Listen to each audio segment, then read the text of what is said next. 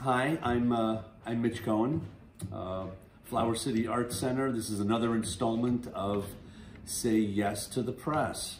And what we're going to be talking about today is the often used but underappreciated Quoin. And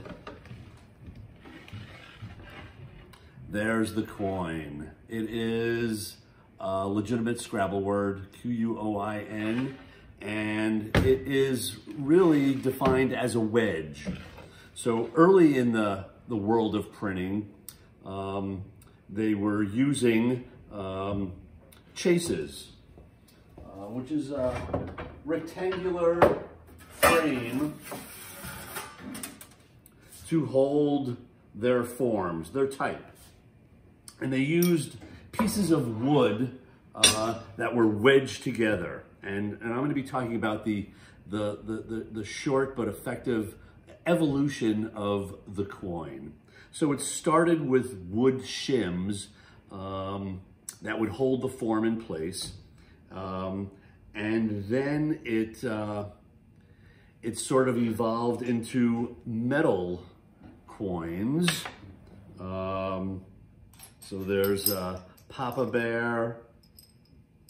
We have Mama Bear, and we have a baby bear, and they have their own key, their own little wrench that would fit there, and then as you turn it, it expands.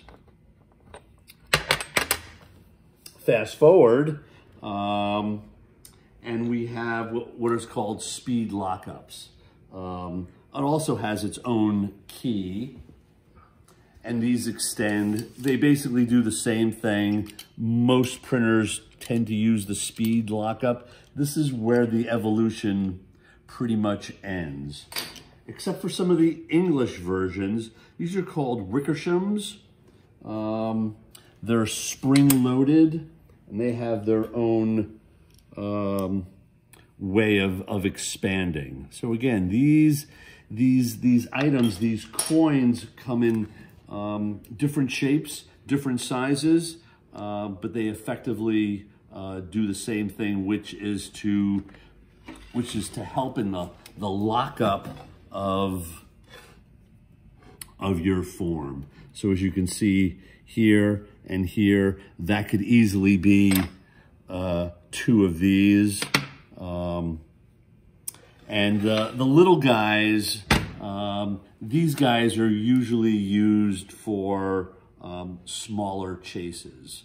And that is the short but effective evolution of the Quoin.